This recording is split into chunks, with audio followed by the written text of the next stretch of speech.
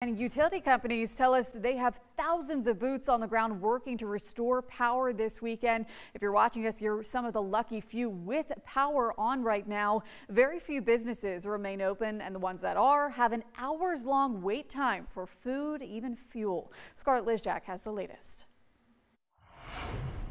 Duke Energy says Hurricane Helene caused significant damage to their infrastructure, leaving thousands of homes and businesses without power.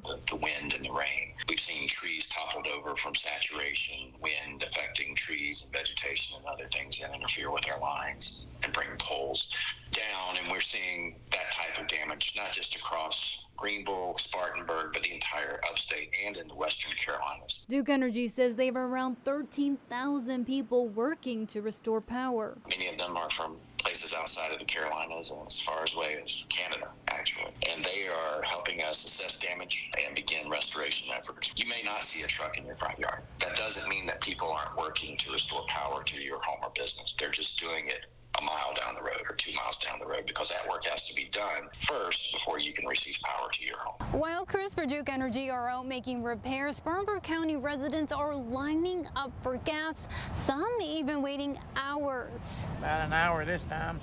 The last station we went to run out after we got up there, after waiting an hour. Residents we spoke to say they have surged high and low for the lucky few gas stations that are selling fuel, like this BP on Fair Forest Road in Spartanburg. We had to come from Woodruff to get here to get gas and stuff, so there is nothing in Woodruff. How did you find this place? We heard it on social media. All the buzz has created long lines and traffic, but not everyone here is in search of fuel. We aren't worried about gas at the moment because we can walk, and so we came to get food.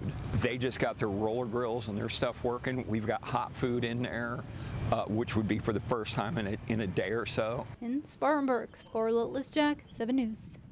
Now, if you are in search of food or even gas, we have several locations that are open. You can find that on our website now, WSPA.com.